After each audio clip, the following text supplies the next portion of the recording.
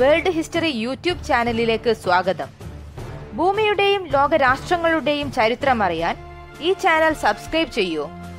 തൊട്ടടുത്ത് കാണുന്ന bell button കൂടി ക്ലിക്ക് ചെയ്യുകയാണെങ്കിൽ ഞങ്ങൾ ഓരോ വീഡിയോ അപ്ലോഡ് ചെയ്യുമ്പോഴും അപ്പോൾ തന്നെ നിങ്ങൾക്ക് നോട്ടിഫിക്കേഷൻസ് ലഭിക്കുന്നതാണ്. ഡോഡോ, കാലം ചെയ്ത സാധു. പ്രകൃതിയുടെ മേൽ മനുഷ്യൻ നടത്തുന്ന കടന്നാക്രമണങ്ങളുടെ പ്രതീകമാണ് ഡോഡോ. മനുഷ്യന്റെ ചെയ്തികളിൽ വംശനാശം നേരിട്ട പാവപ്പെട്ട ജീവികളുടെ പ്രതിനിധി കൂടിയാണ് ഈ സാധു പക്ഷികൾ.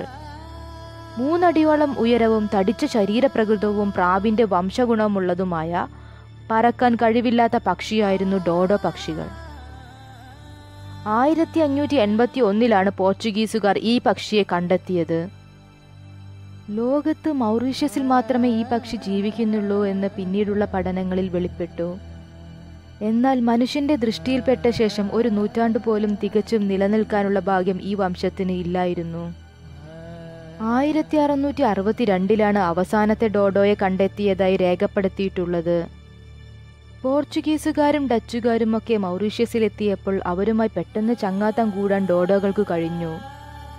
കായ്കനികൾ മാത്രം ഭക്ഷിക്കുന്ന തറയിൽ കൂടുകെട്ടി പാർക്കുന്ന ഈ കൊഴുത്ത പക്ഷികൾ പോർച്ചുഗീസുകാരിൽ കൗതുകമുണർത്തി. ഈ പക്ഷികളുടെ ഇറച്ചി രുചികരമല്ലാതിരുന്നിട്ടും നാവിക സംഘങ്ങൾ അവയെ വേട്ടയാടി രസിച്ചു. ബുദ്ധി തീരെ കുറവായിരുന്നു അത്ര ഈ പക്ഷികൾക്ക്. അലസൻ, മണ്ടൻ എന്നൊക്കെ അർത്ഥമുള്ള ഡുവാഡോ എന്ന പോർച്ചുഗീസ് പദത്തിൽ നിന്നാണ് ഡോഡോ എന്ന പേരുണ്ടായതെന്ന് കരുതപ്പെടുന്നു. മനുഷ്യന്റെ വേട്ടയേക്കാൾ ഏറെ ഇവയെ നശിപ്പിച്ചത് മനുഷ്യനോടൊപ്പം ഈ ദ്വീപിലെത്തിയ മറ്റു ജീവികളായിരുന്നു. പട്ടിയും പൂച്ചയും പന്നിയും എലിയും ഞണ്ടുതീനിക്കുരങ്ങുകളും പാവം ഡോഡോകളെ കൊന്നെറിഞ്ഞു.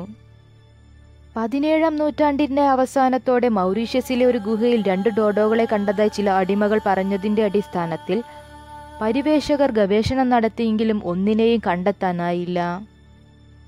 ലോകത്തിലെ പ്രശസ്ത മ്യൂസിയങ്ങളിൽ ഡോഡോകളുടെ മാതൃകാ രൂപങ്ങളുണ്ട്.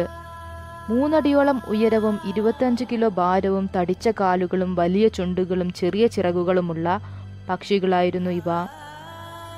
ടാബ്ലോകോക്ക് എന്ന വൃക്ഷത്തിന്റെ കായായിരുന്നു ഇവയുടെ ഏറെ ഇഷ്ടഭക്ഷണം. ഈ കായ ഭക്ഷിക്കുന്ന ഒരേയൊരു ജീവിയും ഡോഡോ ആയിരുന്നു. ടാബ്ലോകോക്കിന്റെ വിത്തുവ്യാപനം നടക്കുന്നതും ഡോഡോയിലൂടെ മാത്രമായിരുന്നു. ഈ പരസ്പര പൂരക ബന്ധമുള്ളതിനാൽ ടാബ്ലോകോക്ക് ഡോഡോ മരം എന്നും അറിയപ്പെട്ടു. ഡോഡോകൾ ഒടുങ്ങിയതോടെ ഡോഡോ മരങ്ങളും ഇല്ലാതായി.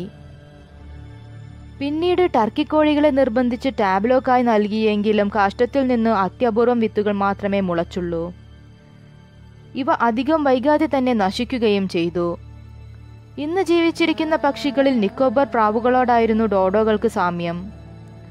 മൗറീഷ്യസിന്റെ ദേശീയ മുദ്രയിൽ ഡോഡോയുടെ ചിത്രം ഇന്നും കാണാം.